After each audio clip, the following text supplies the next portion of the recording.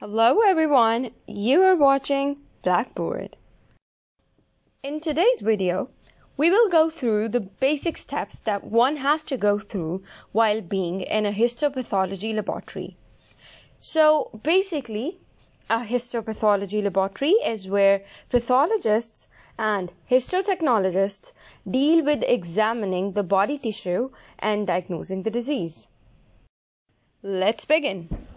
In first step, the surgeon excises the tissue piece from the patient body and sends it to the histopathology lab in a closed container suspended in a solution called fixative, which preserves the actual integrity of the tissue. If the tissue or organ is excised from a living person, the procedure is called biopsy. But if the tissue or organ is excised from a deceased person's body, the procedure is called autopsy. Once the specimen is received at the reception of histopathology lab, certain aspects are made sure that the tissue sample being received is from the right patient with the right request form at the right time within the right fixative. After crossing this step, the tissue specimen is sent to the grossing room where examination and dissection, means cutting of the tissue piece or organ, is performed. Now, examination includes noting the size, shape, color, texture, and any visible abnormalities or lesions present in the specimen.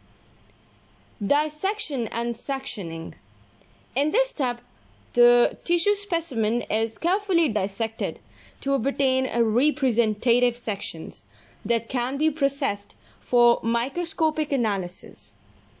This may involve cutting the tissue piece or organ into smaller pieces or removing specific regions of interest for further study.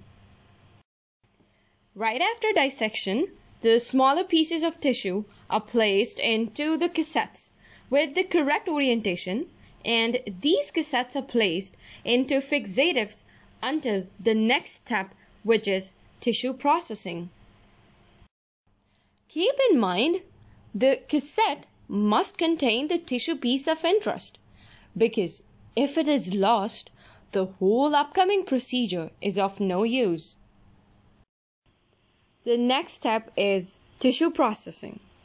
Now here, the cassettes containing the tissue pieces are passed through 4 basic steps. Step 1. Fixation. In this step, cassettes go through a fixative solution like 10% neutral buffered formalin for proper preservation of the tissue specimens and to avoid autolysis and putrefaction of the tissue. Step 2 is dehydration. In this step, water content in free form is removed from the tissue specimen by passing them through the concentration gradients of alcohol in an increasing manner.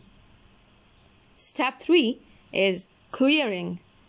In this step, a clearing agent like xylene, which is being miscible in alcohol, is passed, which washes out the alcohol.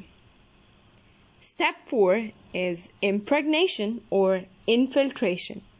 In this step, paraffin wax infiltrates into the tissue specimens to make them prepared for the upcoming procedures. You know what? All these 4 steps are performed to make the tissue specimens enabled to be cut on the microtome. All these 4 steps can be performed either manually or in an automated tissue processor, and it takes around 18 to 24 hours. The next step is embedding. This step involves fitting the tissue specimens into suitable molds with the help of paraffin wax as an embedding medium. Here the goal is to provide structural support to the tissue specimens and make them enabled to be cut into thin sections that can be mounted on the glass slides for subsequent staining and examination under a microscope. Once the embedding medium is solidified, the tissue blocks are trimmed to suitable sizes for sectioning. Next step is microtomy. Here, the thin sections of specimen are cut for microscopic examination. This is performed using specialized instrument called microtome, which allows precise and controlled sectioning of the tissue.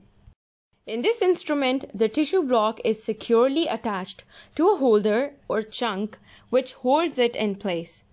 It proceeds with two steps: coarse and fine sectioning. A coarse adjustment mechanism is used to cut thick sections from tissue block. These initial sections are larger than the desired ones and serves as starting point for subsequent fine sectioning. Right after this, fine sectioning is performed to achieve the desired thickness of the tissue sections. Actually, the thickness can be adjusted based on the requirements of the specific analysis or staining techniques used. As microtome cuts thin sections, they are floated in a water bath and then picked up on glass slide. This step is called flotation. Next step is deparaffinization, and it begins with rehydrating the tissue sections. Since paraffin wax is hydrophobic, the tissue sections need to be brought back to aqueous state. And this is achieved by immersing the tissue slides in a series of decreasing concentrations of alcohol, typically starting with xylene, followed by decreasing alcohol concentration, and this gradually removes paraffin and rehydrates the tissue. Slides after being rehydrated are subjected to various staining techniques such as hematoxylin and eosin staining, or some special stains to highlight specific tissue components or cellular structures. The stained sections are then examined under a microscope by a pathologist or a histotechnologist to analyze the tissue morphology, identify abnormalities, and make a diagnosis. Now it's time to like my video, subscribe my channel, and hit the bell icon to stay tuned.